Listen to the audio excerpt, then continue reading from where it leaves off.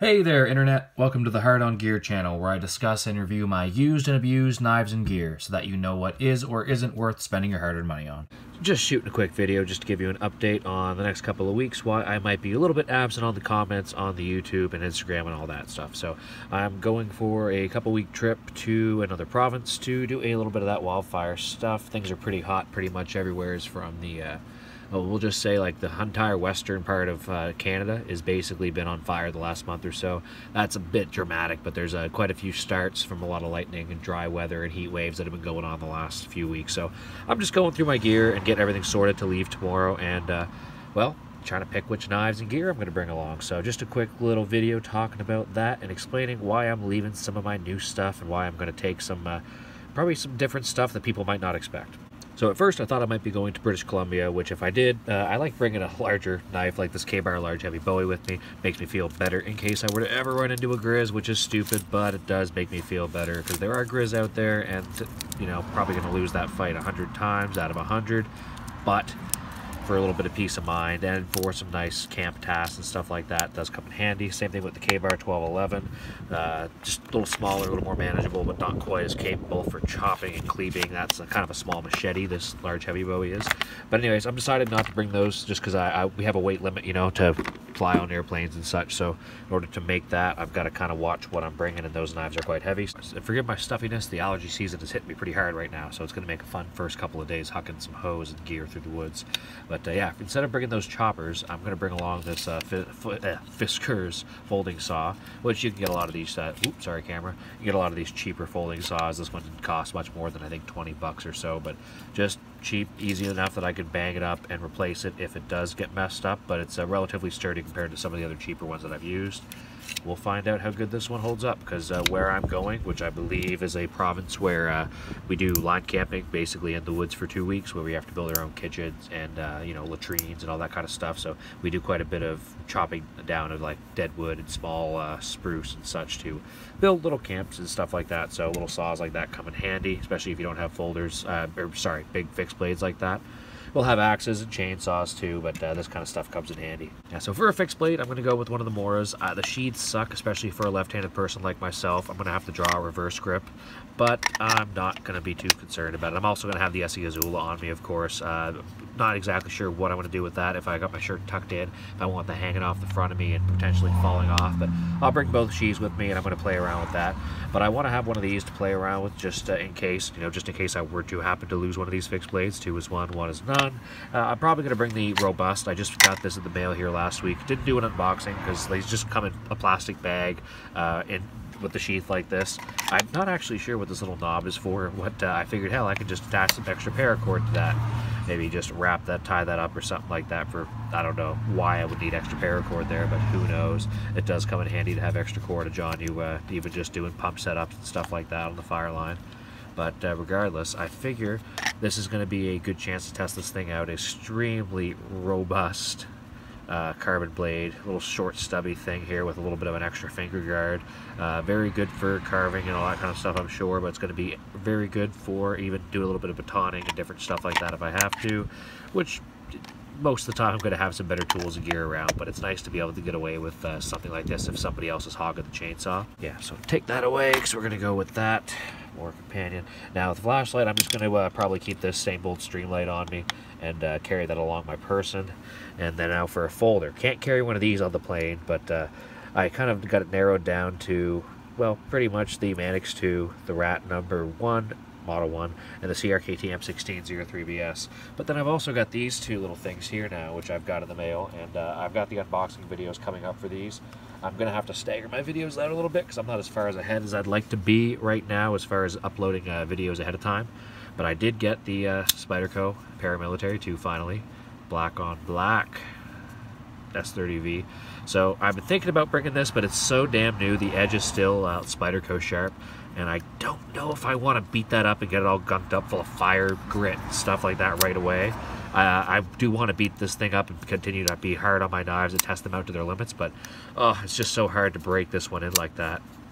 when it's just so smooth. It's my first compression lock. I kind of want to see how this thing breaks in and how well it smooths out over time.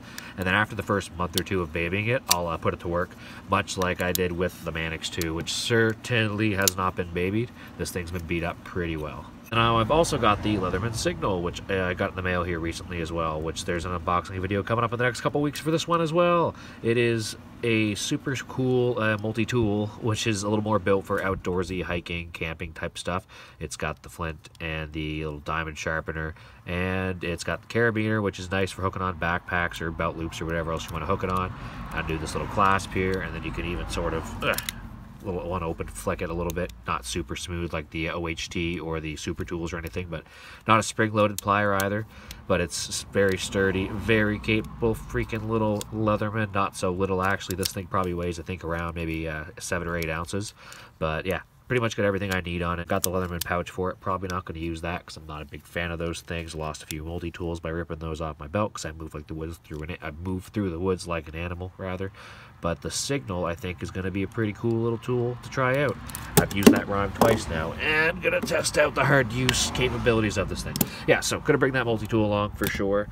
Now, for the folder, I'm still kind of like iffy even up to shooting this video. I've used this on fire already this year, and it's actually pretty damn sweet for it. Very low maintenance, easy to clean, light, and very rugged. The Sandvik steel with this thing is pretty damn nice. The edge is held phenomenally. I haven't touched it up, and I've done some pretty rough carving and slicing and chopping through roots and stuff with this. And it's, yeah, it's still hair popping sharp.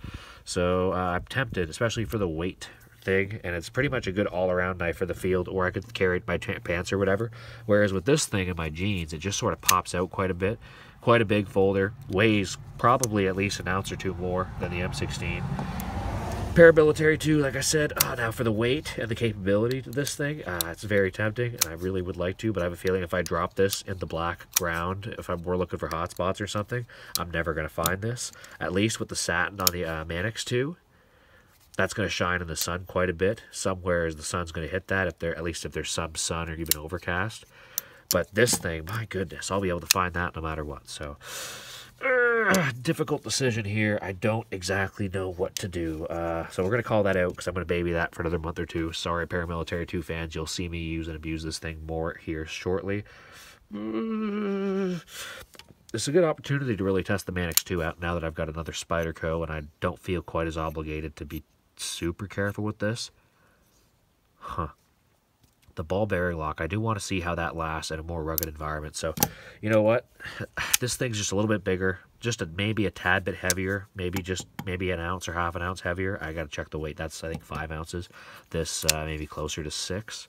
Might be 5. I don't know. Talking out of my ass right now. But the M16 is probably closer to 4, maybe 5. A little bit lighter, a little smaller. Just not as capable, and if I'm going to be using it for a long period of time, it's just not as comfortable in my hand, that's for sure. But you know what? Tried and true military knife, the M16. I mean, people have been using this on deployments and stuff for years, I guess. Budget, pretty damn good, easy flipper, pretty intuitive knife to figure out. Nobody's going to have too much difficulty with this if they're not a knife person. God, I don't know. Okay. You know what? Mannix 2. I'm going to lose this bloody thing, though. It's $200. That's the other thing. $200, $60. If I lose all 3 of these, that's going to be like $100 tops. This one's $160, so I don't want to lose that, obviously, but that's got a lot of purpose. Most multi-tools, most Leathermans of that quality are going to be about $100 to $180, $200. So, all right. Between these two, you're just too damn big at orange for me. I'm sorry. If I didn't have weight restrictions, I would definitely throw this in and bring one for regular use and one for that, but I know I'm already way over on my weight, so I'm going to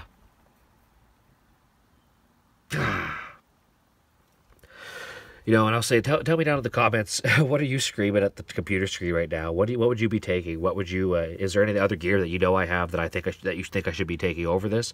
Or are there knives right here that you're looking at that you're thinking I'm making a mistake not bringing? Okay. Already going to have so much shit on me. I'm already bad for losing stuff. I'm going to give the M16 a real go this summer and really give it a try. But on this trip, I'm going to give that Mannix 2 a go. It's going to be a dirty camp camping export. I'm going to be in the woods pretty much covered in crap and goo and dirt and whatever for a couple weeks. If this ball bearing lock holds up without getting too gugged up and not functional, I'll be very impressed. So yeah, that's what we're going to do. So take those there. That is the loadout we're looking at for this Wildfire trip. Is that odd compared to what most people would picture? But really, this is way more fancy than what you're going to see a lot of people carrying. A lot of guys are maybe carrying like a Mora knife or something like that. A lot of guys are just carrying typical traditional sort of buck knives or some of the local D.H. Russell Canadian belt knife stuff from Eastern Canada. But anyways, let me know what you think. I've got some other stuff. I'll put a picture up of my get up that I'm normally wearing when I'm kind of what I've worked up to at least the last few years. Kind of got a lot of gear, just sort of getting used to what I assume infantry life will be, which is carrying body armor and a bunch of extra crap off you that you're not used to. So you get used to moving around with that stuff after a while and you don't even really notice it's there. Well, you notice it's there, you just kind of get used to being annoyed by it. So anyways, that's it. Again, I apologize for being a little bit infrequent on my comments and stuff in the next couple of weeks. So yeah, keep an eye out for some updated videos and maybe some new clips and stuff after this trip when I get back. And have a good rest of your July, folks, and we'll see you in a couple of weeks. Thanks for watching. It's the Hard On Gear channel signing off.